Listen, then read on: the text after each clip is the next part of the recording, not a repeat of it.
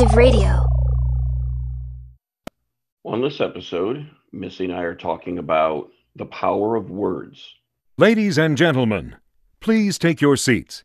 The show is about to begin.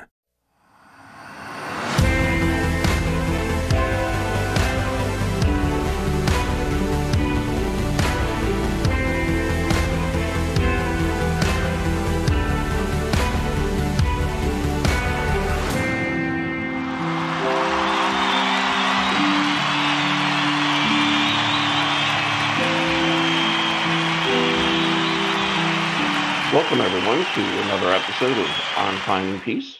This is the podcast where Missy and I talk about the everyday practical steps that we can take to maintain our inner peace and happiness, regardless of what's going on in life. And whether life seems to be going well or not going well, we can still maintain that inner peace regardless. So, how are things going? I see you're inside. Does that mean it's way too warm, Missy? Yeah, it's a little humid out there today, and I haven't been after this, so I'm definitely trying to keep my hair nice and smooth. But yeah, it's been gorgeous. I mean, for Florida weather, it's actually been mild, and this is probably the first level of humidity we've experienced, and it's just the middle of May. Usually we are experiencing this in like April and March. So super happy. And I see you're outside. Basically, it's a little windy today. But our weather here in my portion of Maryland has really been strange. It's been colder and wetter than typical. I mean, it's only been the last few days that I've been able to meander outside just to sit and work. And even today, I mean, it's getting on the warmer side, but there's a pretty heavy breeze again. So I don't know. The weather is changing around here. Yeah, that might be a good thing. Maybe that's the words that everybody's we're bringing global warming down just by the power of our words.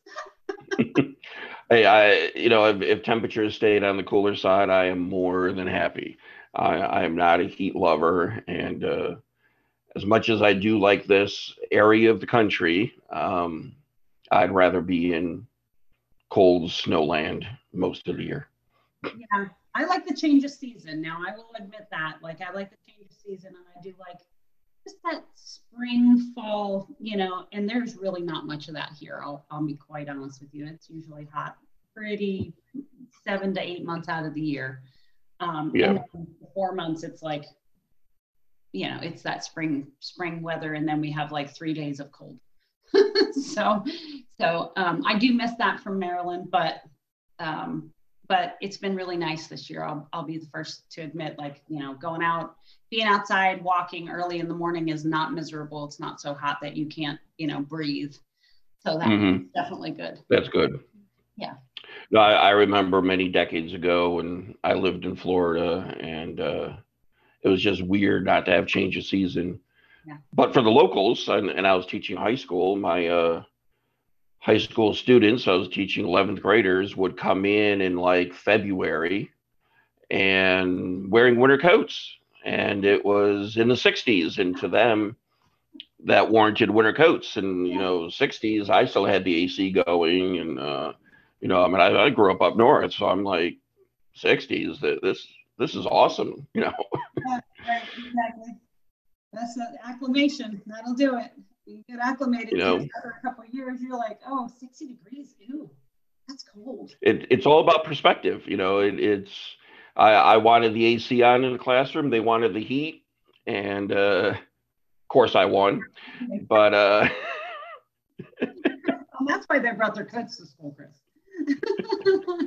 But it was also strange for people who were born and raised down there to never have seen snow, which I just kind of take for granted. That's, an experience. But, since then, I had to change my worldview that, not everybody experiences everything. And in the autumn, I had leaves from Massachusetts mailed to me to show the kids autumn leaves. And because many of them, who were native, never saw, an autumn leaf except for in pictures or videos, but to actually see it and hold it. And so again, it was a great perspective shift to watch these 11th graders ooh and ah over leaves. And I'm thinking, well, I've seen that my entire life. Yeah. But kind of goes like that, like what do we take for granted?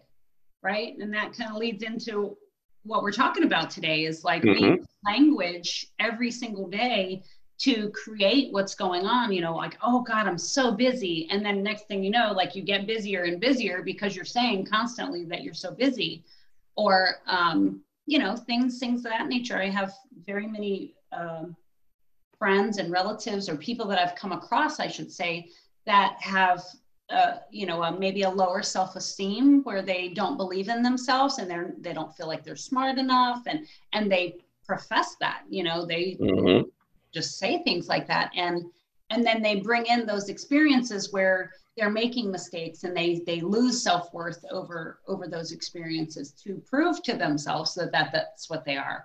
And I'm sure that most people have heard of, through many means of spiritual teachers or transformational teachers, the reticular activating system. That's the part in your brain that just wants to be right. It's looking for things. Whatever questions you have, it wants to answer. So if you say, why am I so stupid? Then it's looking for all those mistakes. But if you say, how can I fulfill more lives? How can I be a servant to my community? Then you're always looking for ways to do things like that. Exactly. It's interesting whenever I reflect on this notion of the power of words, and definitely do understand, that words are very powerful. But it's interesting how, as younger people, when we would look at ourselves and, and I'm talking like, kids, and think to yourself, well, I'm a superhero and I can fly and I've got, there was a part of us, even as a kid, that knew we couldn't. Most of us didn't try to jump off a cliff and say, look, I can fly because I'm a superhero. We just didn't internally believe that. Okay, except for you. Thankfully, you survived, obviously.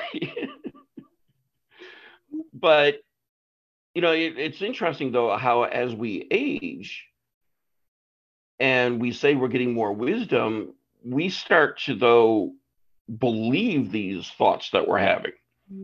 So even as kids, maybe with your exception, Missy, we can say we're a superhero and not 100% believe it, but yet as an adult, I can say that I'm stupid or I'm nothing or I'm worthless, and I don't question the veracity of that. I just take that as face value and figure, yeah, that is true. I am all of those things. And I don't know what that switch is. Why do we just take that as proof when, as a child, we knew enough to try? I guess you jumping off or whatever, you were trying.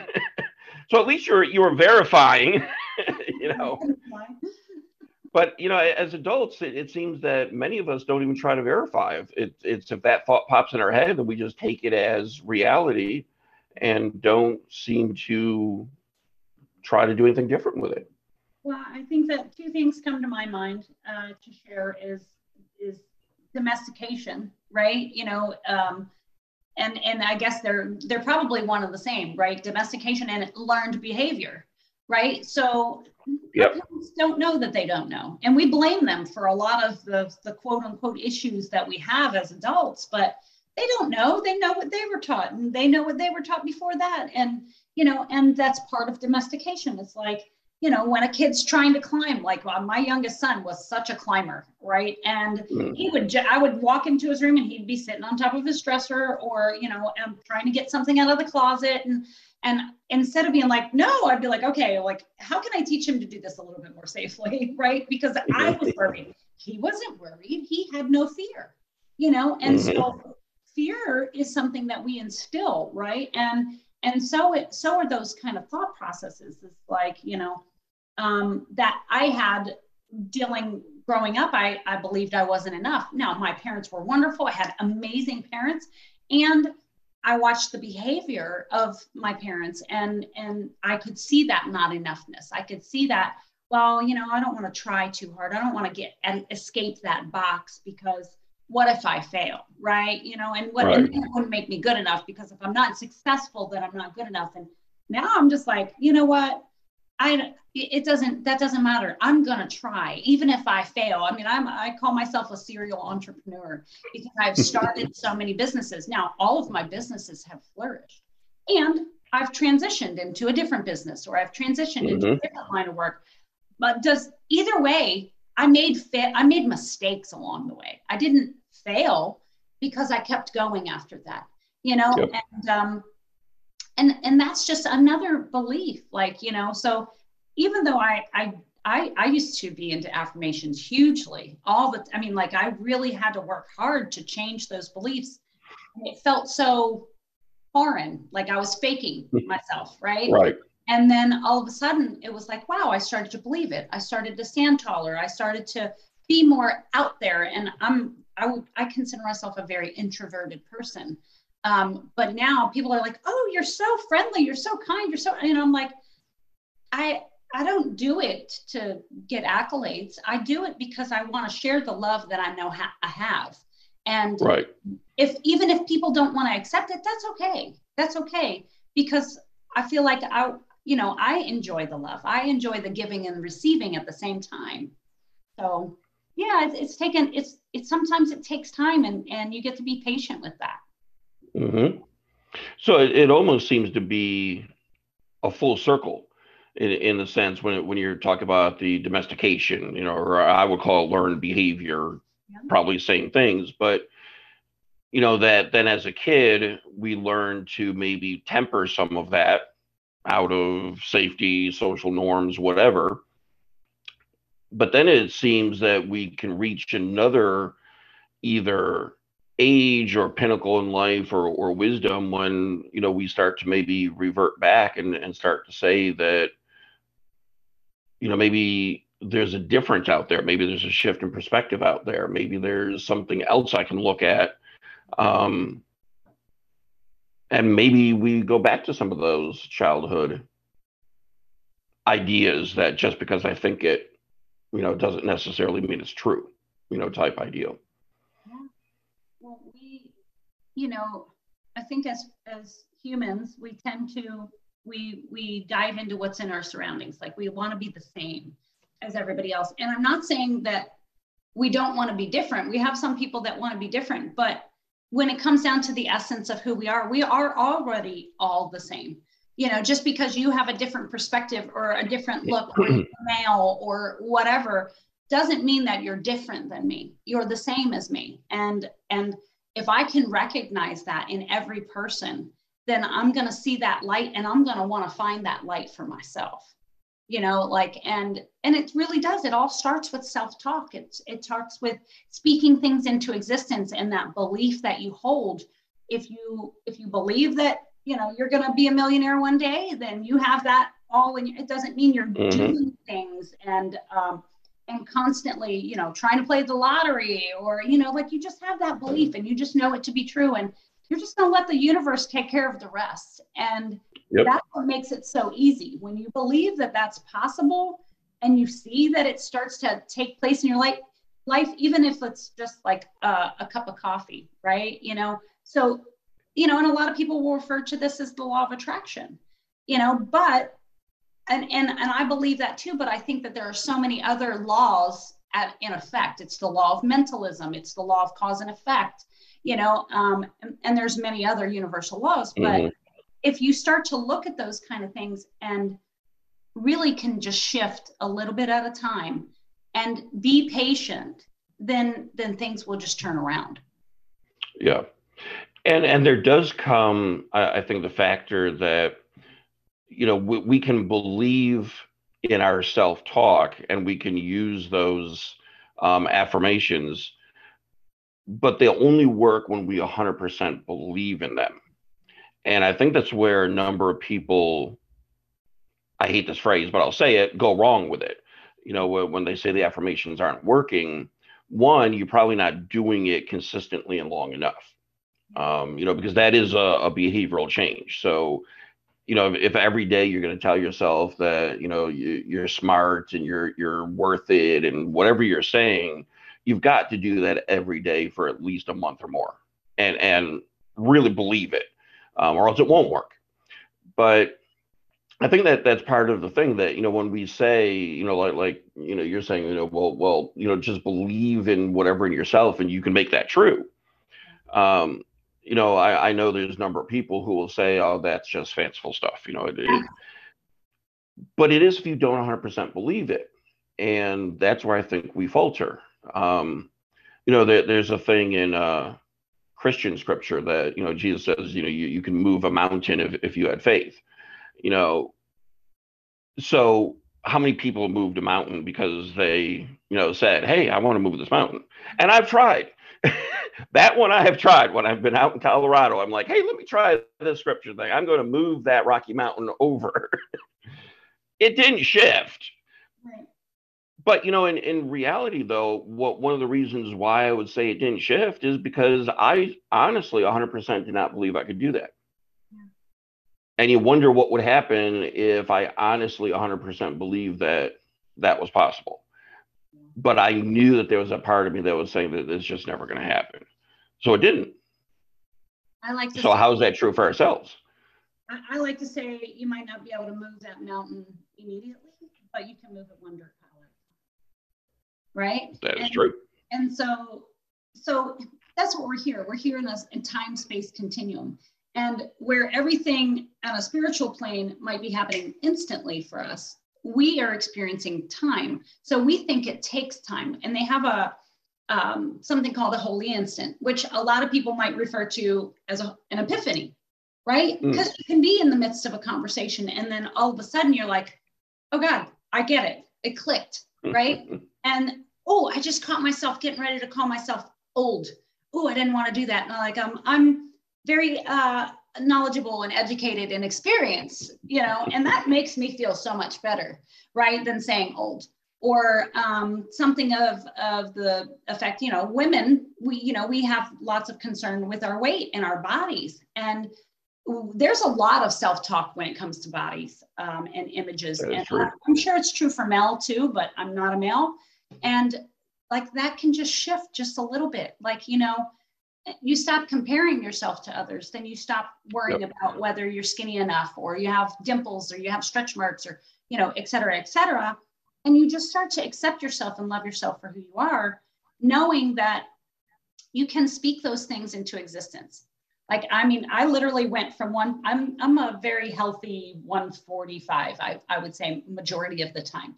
And I got down to, just from the power of my words and where I wasn't eating any different. I wasn't really, I was exercising, but nothing like extraneous. Mm-hmm. And I probably got myself down to about 130. And I look back on those pictures and I'm like, well, first of all, yeah, I felt like I looked pretty good. But second of all, I think to myself, my mind did that. My mind did that. And now where I'm at, I'm still at that healthy weight. And if I didn't feel guilty about eating ice cream or have that kind of shame, or resentment for myself for giving into those things, then I might still, be that weight. And there's nothing wrong with me now. I'm perfectly healthy and perfectly whole, just like I am, but I enjoy ice cream, So, and it really does. That just words they're not just spoken out loud. They're in your mind. Thoughts are just the same power of the words. It's all energy. And I think we have to remember that our thoughts are our creation.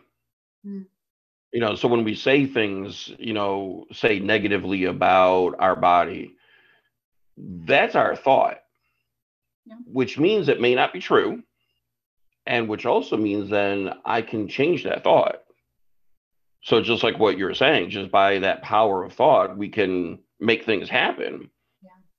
So it's the same thing that if I'm telling myself I'm not worthwhile, um, I can stop saying those words, Yeah. because, and again, that goes back to just because I'm saying it or thinking it doesn't mean it's true. Right. And to really look for, well, what is maybe some truth in that? And that's where, it might be good to consult with a good friend or a family member or whomever, to check our thoughts. So if I'm feeling all of these negative thoughts, maybe I should go to somebody and say, so what do you think? Yeah. I think I'm worthless as a person, and see what a trusted friend or family member has to respond to that, because in most cases they're going to temper that, um, or depending what it is, maybe it's like, hey, I don't like my body, and maybe somebody could say, well, look, I mean, you're beautiful as you are, but sure, you could be healthier, so do we want to work on maybe being a bit healthier? Right. Well, I mean, and it's all habits, right? These are habits, and we take our past experiences and we bring them into the future, and that's why we keep repeating these cycles, because that's the law of rhythm. But if you can interrupt that pattern, you can interrupt that thought process, however you can do it. I hate to say how, right? But because sometimes it's just being aware. Just that awareness will let you interrupt it, right when you're getting ready to open your mouth and you feel that inner calling to go, don't say that. Don't open your mouth and say that. And you say it anyway. That's what it's doing. It's telling you that, that's not the way that your inner spirit feels about you. So that's why you feel so disconnected. That's why you feel negative about it. And if you can start to be aware of things like that, then you can very easily break that habit.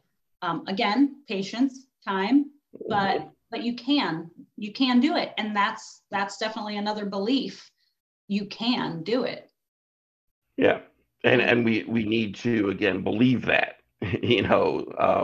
not half-heartedly, but believe that we can change.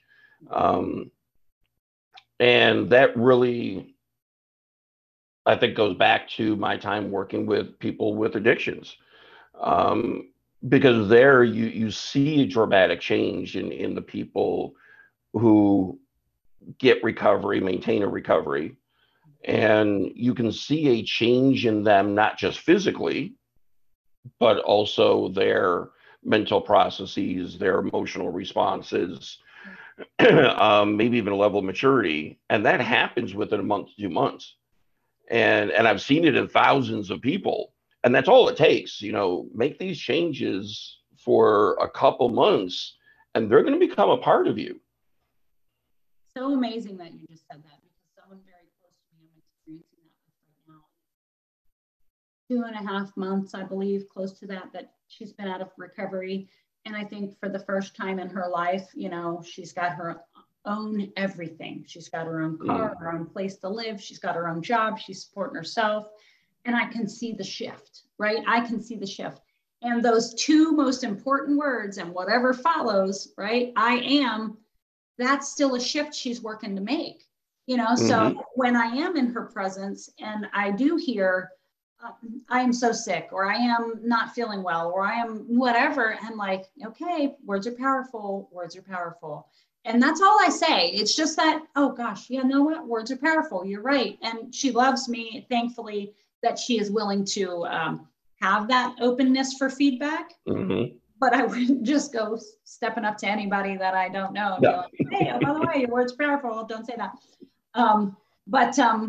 Yeah, so I mean, it's just really whatever you say following I am is just really what your true belief is. And so pay attention to those words and whatever follows. Yeah, no, and I think that that's so important, and probably something that is so simple that, we can all do it on a daily basis multiple times. Just keep, reminding ourselves throughout the day, I am ...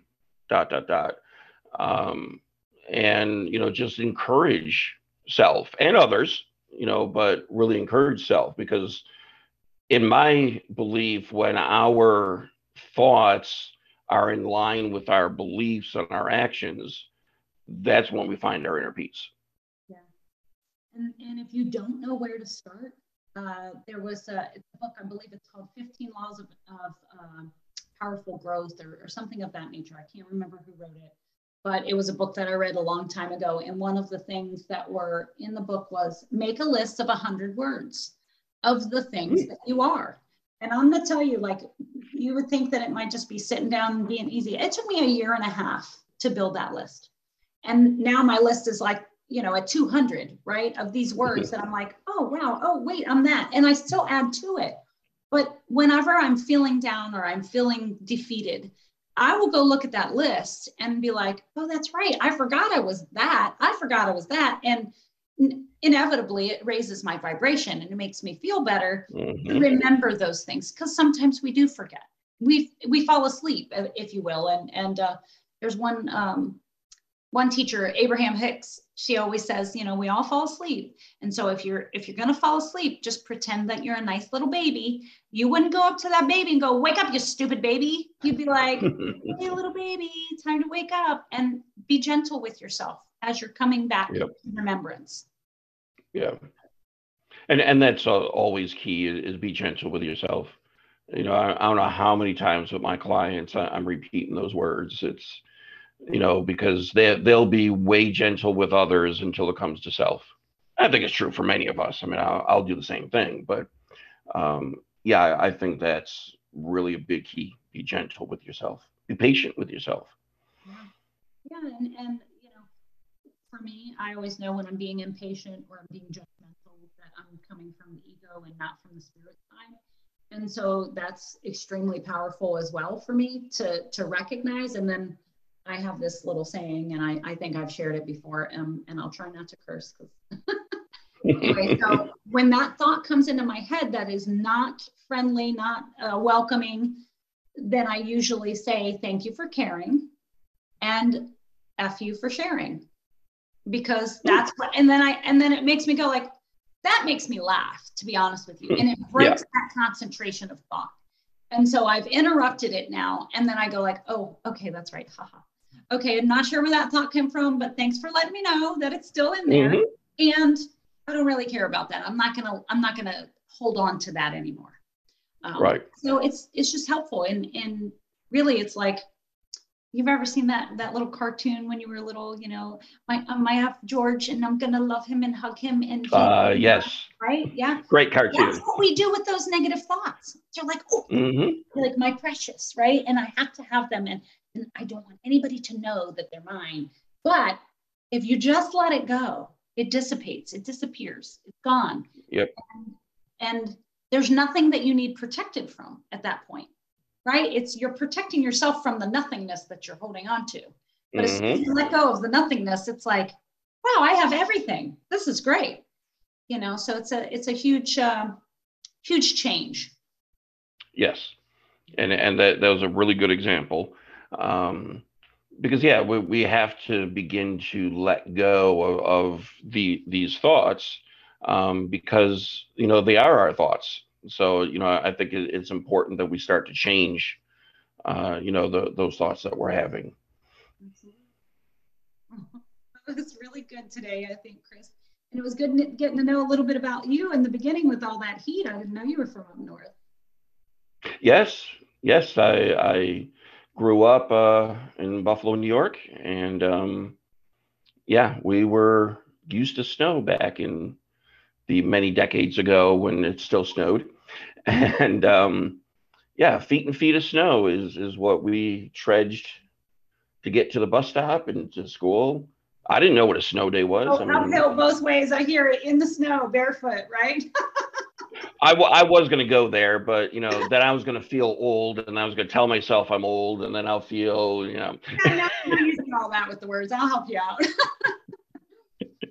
But to put myself as old, it was in the 70s. So we are talking old. Well, thank you guys so much for listening, and hopefully this helped you today. And, just remember, keep aware of the things that are going through your mind and that are coming out of your mouth.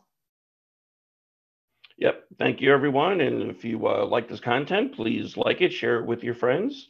and let us know if there's any topics that you want to hear from us. Thanks so much.